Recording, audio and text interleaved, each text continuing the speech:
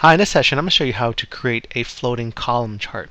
So in this example, let's say that there's different phases in a progression of activity, and as you go up the different phases, the quantities get less and less. So maybe it's a weight loss as you go through the different phases. Of course, maybe you lose the most weight at the first phase, and as you get further along, losing less weight, but it's because it's becoming more challenging.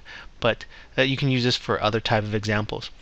And so how is this chart built? Basically, this is a column chart. So if we go under, if we click on the chart, you can see these lines, these border lines, they're indicating that there's a value under here. And if I hover over it, you can see this value is 90. So that's the third phase, and it's picking up 90 there. So what's happening is there is a hidden column, and this is at the bottom of the column. The first one, of course, is 0. The second one is 50, has a value of 50, 90, 110, and 120. And those columns are hidden.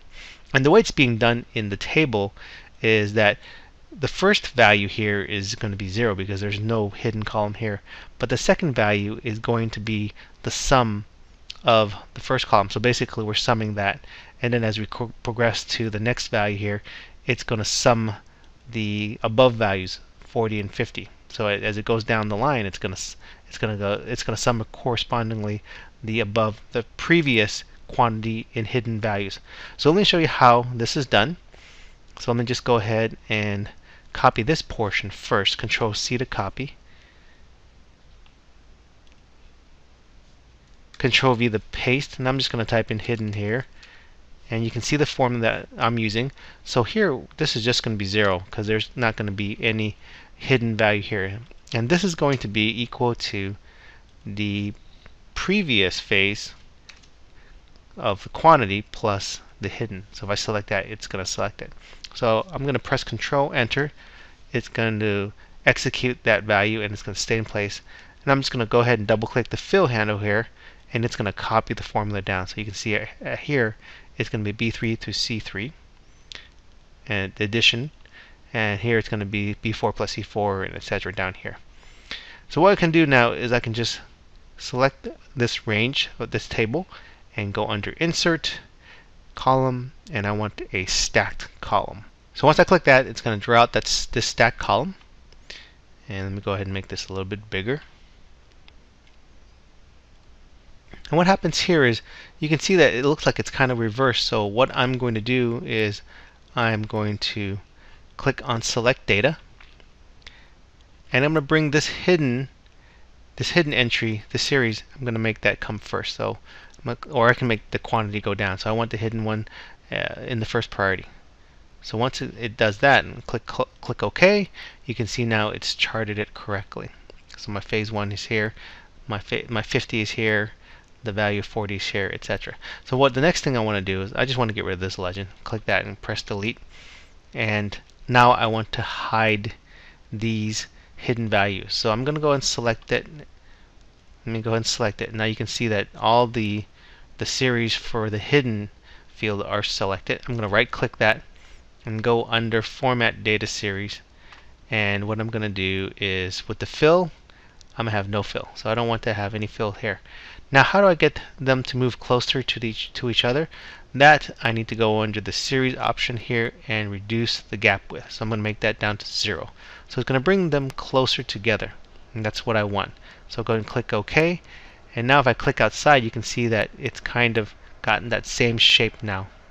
Now the rest of it's going to be formatting. So like I wanted to maybe not have the access labels here, so I can just right click that, go under Format Access, and the access label I can just say none. And maybe I don't want these tick marks here. I don't need to have any kind of extra lines showing up, so I'm going to click none for the major tick mark. You can see now that's disappeared. Click OK. And maybe I want to have the label here. Phase 1, Phase 2, Phase 3. So I'm going to go ahead and right click in there and click Add Data Labels. Now it's going to put the values in there. And that is not what I want, but once I have the data labels there, I can just click it. You can see it's all selected.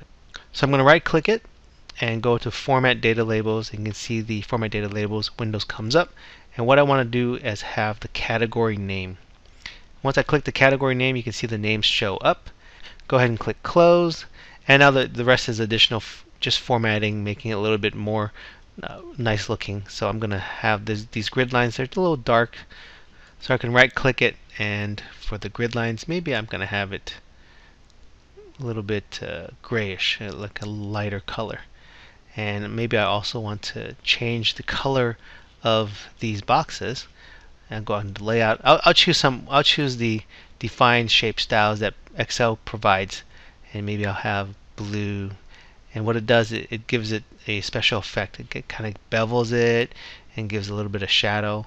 I don't want them all blue. Maybe I can just select this one as red, and then this one I'll keep blue, and this one maybe I'll make it purple, and this one orange, and maybe this one green. And so it adds some nice color to it. So that is a quick way of showing you how to create a floating column chart. So I hope this helps. Thanks for watching. If you want to see more videos from me, click here to subscribe to my YouTube channel. And if you enjoyed this video, don't forget to like it and leave a comment below. I'd like to hear from you and hope to see the feedback. Also, do you think others might benefit from this video? If so, click the share text below.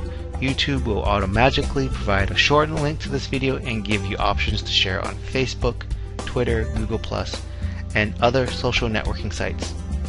Again, thanks for watching.